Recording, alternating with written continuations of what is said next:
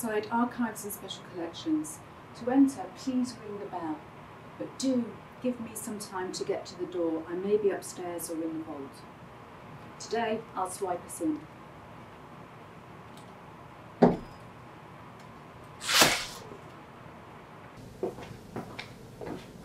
Here we are in the reading room. This is where all the teaching sessions take place, when we get material out of the vault and lay it out on this table for you to look at.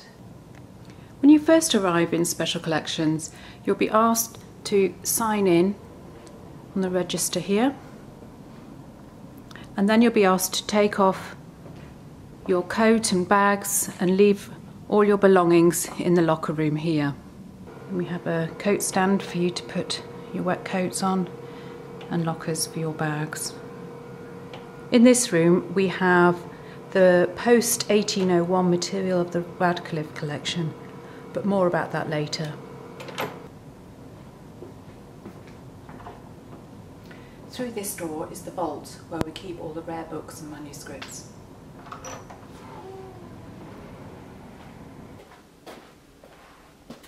Here we are in Liverpool Hope University's environmentally controlled vault. In here the temperature is maintained at 16 to 19 degrees and humidity levels between 45 and 55%. That's the optimum range. This is for paper and parchment, so great for preserving archives, rare books, manuscripts, early print material. That's what we generally house in here. Humidity is just as important as temperature in the preservation of rare books.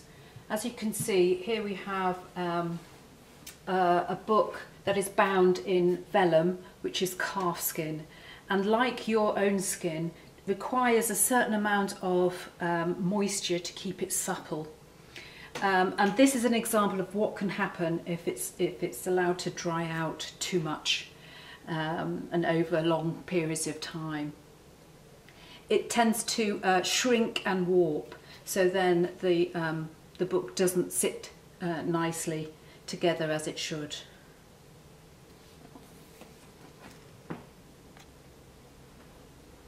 At this end of the vault we have the Gradwell collection. This was entrusted to Liverpool Hope on the closure of St Joseph's College at Upholland, and contains material covering the following subjects: theology, philosophy, church, secular and local history, ecclesiastical history, art, architecture, sociology, education and works of general reference. It also includes recusant works and early printed books. For optimal space we have movable stacks, so we can fit as much as possible into a short space.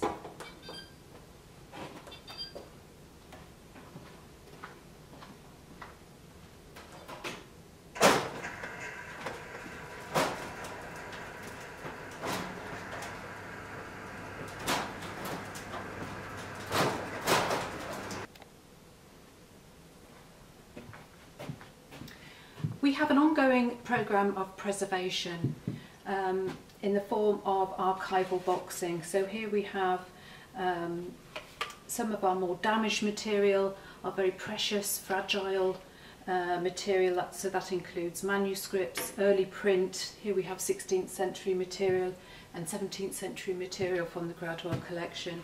And they're archivally boxed, made to measure, with acid-free card.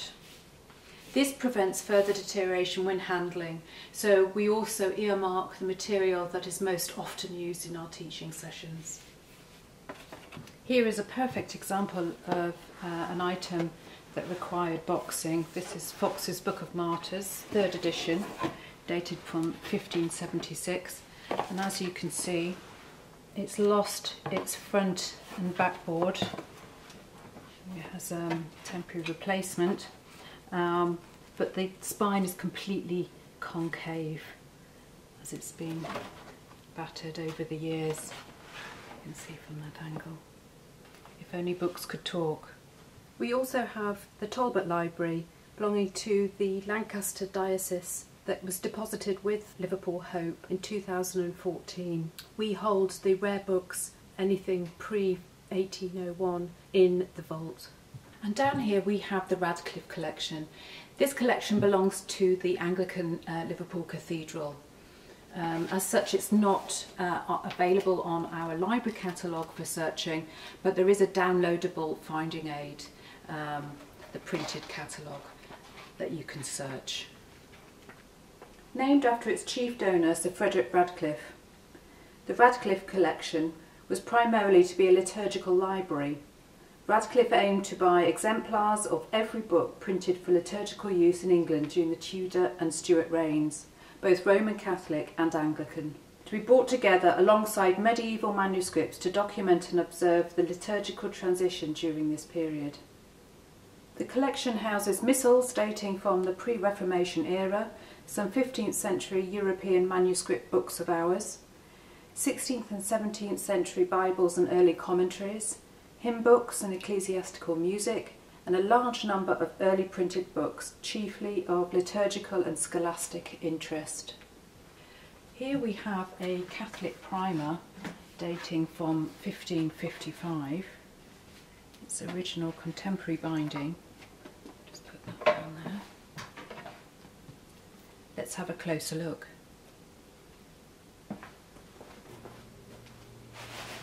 So if we open it up here, here's the title page, and helpfully somebody has written Mary next to where it says Queen, so this is Queen Mary's Catholic primer. If we just turn back, we can see here the end papers which would have formed, I remove that tipped in note. Here you can see some manuscript, old manuscript, and also this is discarded paper.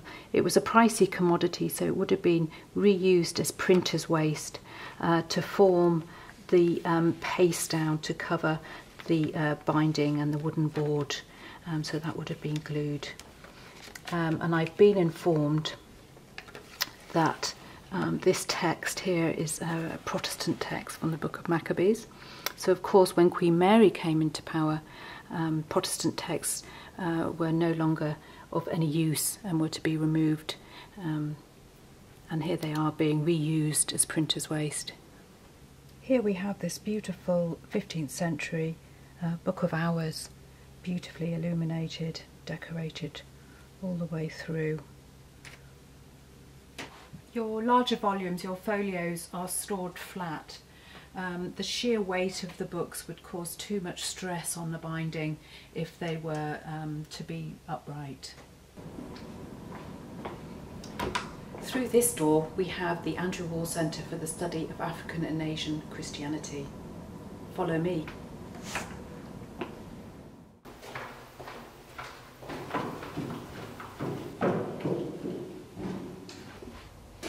And up here we have the Andrew Wall Centre for the Study of African Asian Christianity. On my left here we have the catalogue books, everything with the yellow spine label, and on my right we have the catalogue periodicals, newsletters, other ephemera, all quite unique material. Materials have been donated to the Andrew F. Wall Centre primarily by Professor Walls himself, the University of Edinburgh and the University of Aberdeen. The collection offers resources across a range of mission studies, its principal focus being Africa and the Asian Pacific region. Missions from the West have had a part in the African and Asian Christian story, and this collection has substantial holdings on the history of mission and missionary activity in other parts of the world, as well as on mission theology and practice, other faiths and the history of religions. The collection also includes many volumes on the historical, political, economic, social and religious background and context of African and Asian Christianity. The collection currently contains over 10,000 catalogued items, including books, journals, reports and newsletters from organisations and churches and other ephemera. There are also a significant number of recent donations yet to be catalogued, which are available to browse on the open shelves. In addition, the Butler collection was donated by the University of Edinburgh and sits alongside the Andrew F. Wall Centre material. The collection focuses on non-Western Christian art.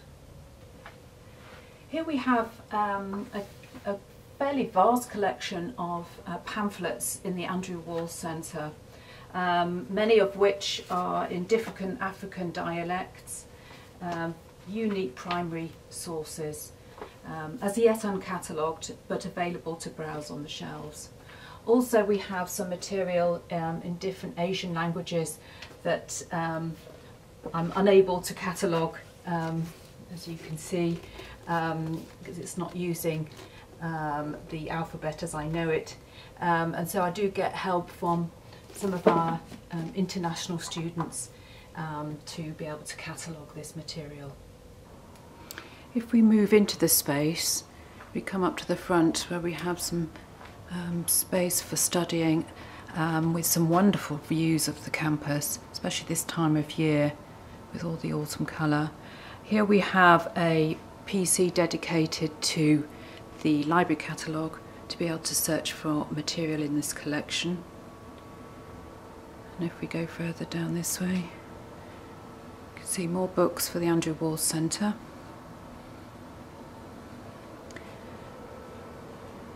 And also the microfilm, microfiche reader and a dedicated PC for this equipment.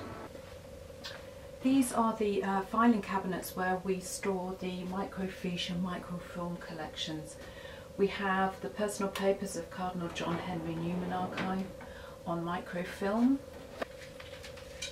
We also have the Church Missionary Society archive, again on microfilm, and the Wesleyan Methodist Missionary Society archive. This is on microfiche. And this is what this looks like.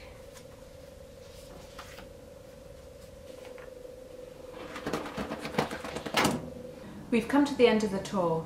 If you'd like to know any more information about the collections and archives we hold here, check out our web pages and follow us on social media, details on your screens. Thanks for watching.